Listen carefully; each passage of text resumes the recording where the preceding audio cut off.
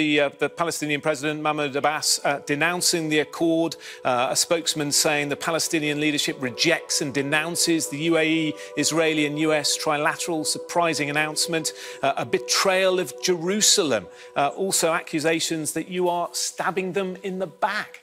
According to any decent individual out there, you guys know that to backstab your own family and friends is an absolute no-go. Now if that's the decent folk, what about the not so decent folk, yeah? Let's look at the gangsters. Even these guys have limits. But I know what you're thinking. What do you know, mate? You're handsome, you're intelligent, blah blah blah, but you're not a gangster. Alright, fair enough. Let me speak to my brother Frenzo Harami, who is in this lifestyle. Yes, my bro. Assalamu alaikum. Smile to Jannah, fam. I can't believe what UAE and Bahrain are doing by publicly normalising ties with Israel. Like, how can they do this while our brothers and sisters in Palestine are still being persecuted? Nothing's changed. And now they're just siding with them. Like, seriously. Like, I'm from the roads. I'm from the streets. Yeah, we stab people, shoot people, sell drugs, tie people up. But even we have ethics and integrity. Yeah, we abide by a strict code of conduct. And one of the most important things, my bro, is that we don't sell out our brothers and sisters, no matter what. Yeah? Like, how can they do this?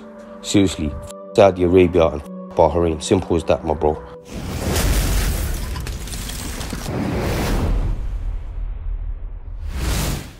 Now Israel has been unofficially and illegally taking bits of Palestine by building settlements in it.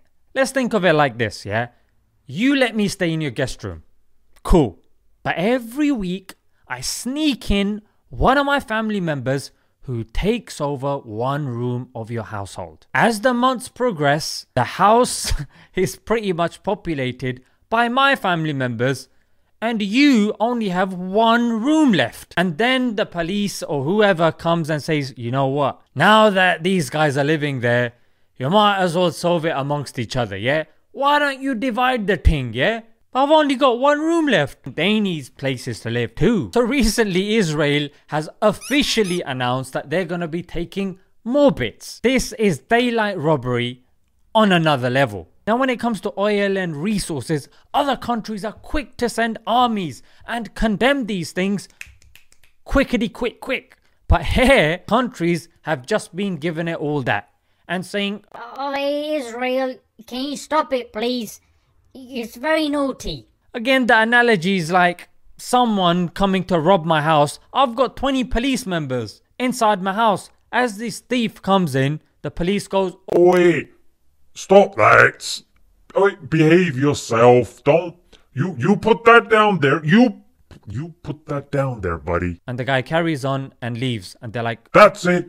Just don't do it again. The media calls this annexing, yeah, where Israel says it's going to take another chunk of Palestine. Obviously it's better than calling it illegally stealing, yeah? So what they've done is they've given a more civilized term, as it were. Polishing a turd, trying to make it seem a bit more decent. And oh yeah, Palestine in the news nowadays is known as West Bank and Gaza. After 49 years, Israel and the United Arab Emirates will fully normalize their diplomatic relations. So the UAE comes in with its cape, yeah, and says, oi, you guys stop that. If you stop it, we'll be your friends. And the media calls it normalising relations. I would call it other things, but I mean, you got kids watching and that, isn't it? You know I'm coming straight out the hood, right? So Israel goes, nah, no thanks. But we will delay it for a while, yeah? Israel is committed to suspend any annexation plans. And UAE goes, okay boss, thanks for everything. Israel appears to be being rewarded for not doing something rather than having any real progress in terms of the peace process between Israel and the Palestinians. Of course, under the Arab Peace Initiative, there should come first a settlement to the Israeli-Palestinian conflict before any normalization. And rather than retreating, yeah, humbly and shutting your mouth, the UAE tries to make it out like they are the saviors. This is a win-win deal. It's a win-win deal for peace in the region.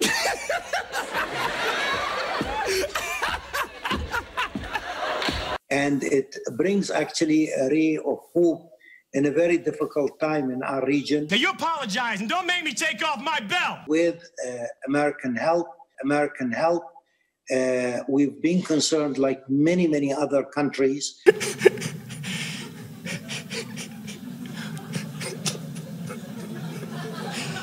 And of course now other nations have become emboldened and are following their footsteps.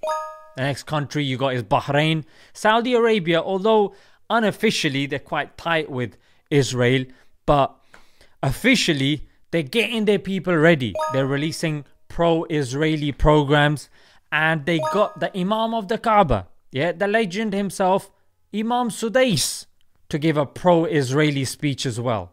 You know, there's a famous saying that says it's impossible to build one's happiness on someone else's unhappiness. But it seems that these leaders are not only sealing their own fates, but the fates of their people, which is unfair because it's not like they've had a vote. If you ask their populations, I'm sure their populations will be against this. If you guys want to look more into this, the first country to normalize relations with Israel, Muslim nations, was Egypt. Just search Camp David Accords, which literally means that Egypt gets a handsome amount of money to shut up and mind its own business. And the second country was Jordan. Similar deal.